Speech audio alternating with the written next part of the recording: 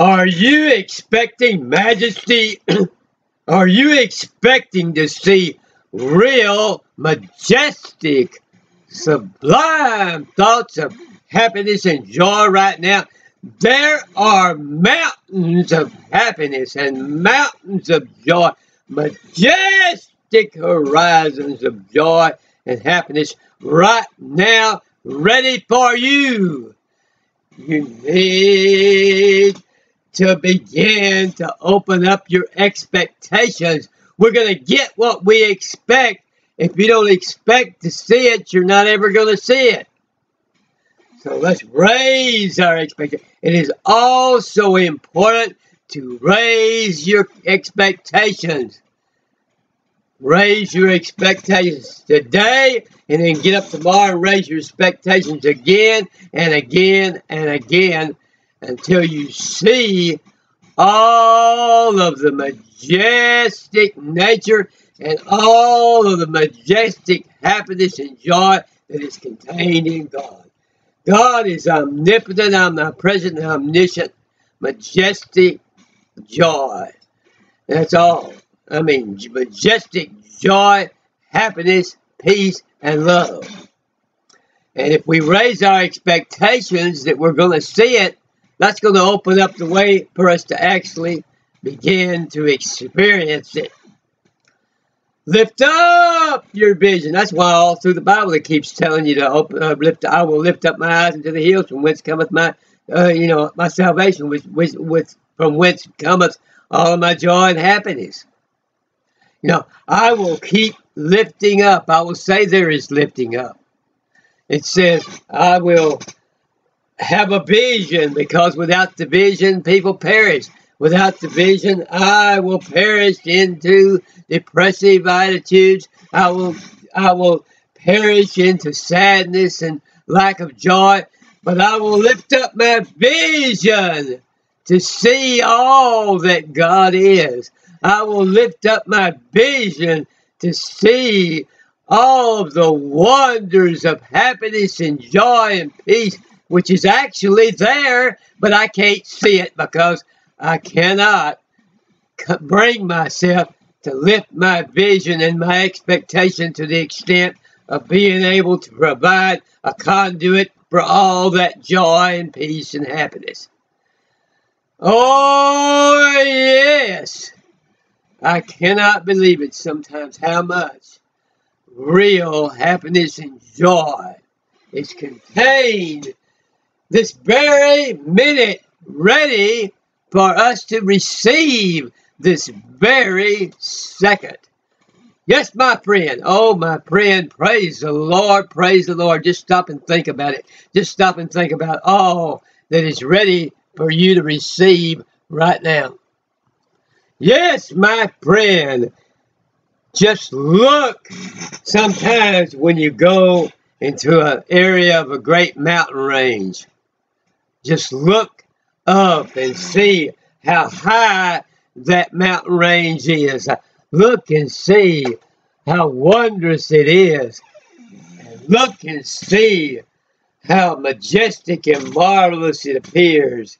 And how it's totally beyond anything you could have ever expected. If you've never lived in an area where there's mountains and all of a sudden you go where there's some mountains, it's totally beyond anything that you could have ever expected in the majesty and the grandeur of all of the things that God has provided in the way of mountainsides and everything like that, lakes and streams. And just realize that the same is true in the area of happiness and joy, and all of it is available to you now, just as sure as there are those mountain ranges and those streams and those lakes. All of the majesty and grandeur to make your mind soar and to make you more healthy and more energetic, to put thoughts on your mind which will cause health and energy to come out of every pore. All that is available right now to you. It's all right there. But we have convinced ourselves that it is not there.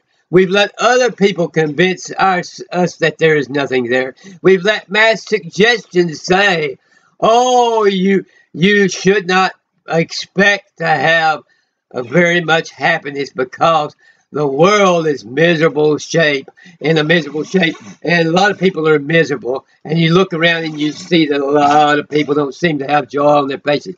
So you say, well, I guess it's not intended that I have a lot of joy. I just have to accept things the way they are. But that is so very untrue. God really wants you to have overwhelming happiness and joy. God wants to cause your cup to overflow, not just be filled halfway, not just be filled to the brim. Oh, but to be overflowing. God wants not just little streams, but rivers of living, immortal resurrection power to resurrect you out of all depressive thoughts, to resurrect you out of every sadness, to resurrect you out of every lack of peace and joy in your life. Rivers of living water overflowing your very life and your very thought. So that if you decided, oh, you decide I'm going to get a journal like this, and you better get 100 of them at once because you're going to run out quickly. And I said, I'm going to write down all the joys and the happiness that I begin to feel as God begins to touch me. And oh man, I tell you, it's just going to fill up so fast and it's just going to be all full so fast. And then you're going to have to grab another one and another one. And you're never going to run out of all the happiness and joy that God gives you. And it's just going to go on and on and on and on. And then you start putting your expectations down. And you think, well, it'll just be 3 or 4 of them. But then you find again, oh, man, give me some more. Give me some more of these. And your expectation just goes and goes and goes. And every time you raise your expectation, God feels it. And you just cannot believe that every time you raise your expectation, that God gives you more than you expected. And that's just the nature of things. Exercise your expectation. Make it more, make it large. Give God a large, put in a large order. Put in a whole large list of things that you expect God to do, and take that before Him and watch how He fulfills your list. Oh yes, God is a God of fulfillment. God is a God of meeting expectations. Oh, it's why. Oh, it's why.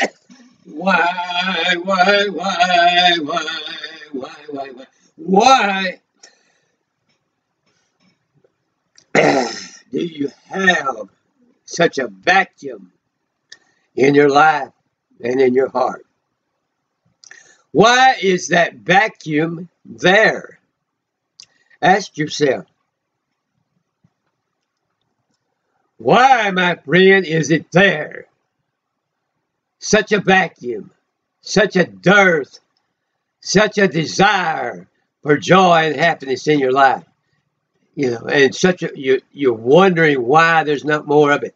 It is because God has set things up that way that you would have a vacuum that was so large that it could be filled with all of these joys and happiness, and that He could give you package after package that you could open and see more joys and more happinesses and more wonders and more majesty, and you would be big enough, and your vacuum would be big enough to take in all of that happiness and joy.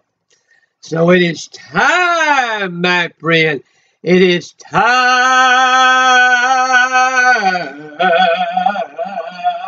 right now that you begin to fill the vacuum with all that God has for you. And God has marvelous, majestic things for you right now. Right now, God is ready to overflow you. Now God has those rivers that are ready to run. Right now God has that ocean of healing power, that power to heal others, that power to be anointed with the great strength and energy to go on the mission field, the great strength and energy to start a large work for God, the great strength and energy to run for some political office.